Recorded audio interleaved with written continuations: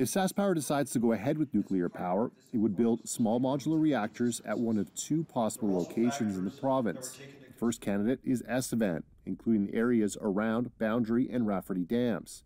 The Estevan area has been a very important part of SaskPower's history.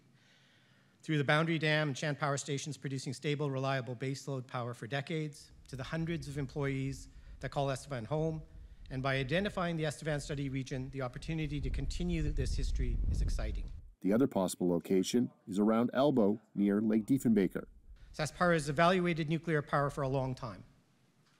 And throughout all of these studies, Lake Diefenbaker has always been at the top of the list as one of the most technically suitable locations, potentially to host a nuclear facility.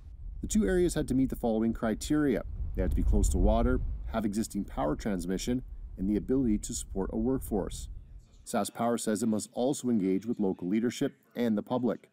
The final decision on a potential location is expected next year, but SaskPower says it won't decide on whether to use nuclear power until 2029.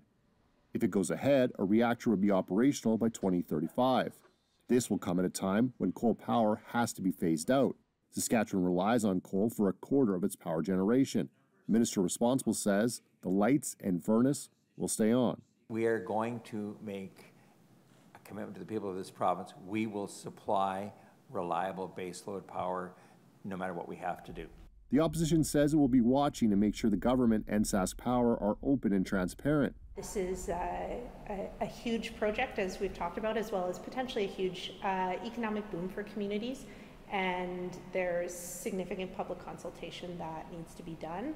And as this moves forward, wanting to make sure that we're picking the best sites for this project and any projects in Saskatchewan, and not just picking winners and losers. SaskPower has estimated the cost for one reactor to be $5 billion. It will choose only one of the two sites and could build two SMRs there. Adam Hunter, CBC News, Regina.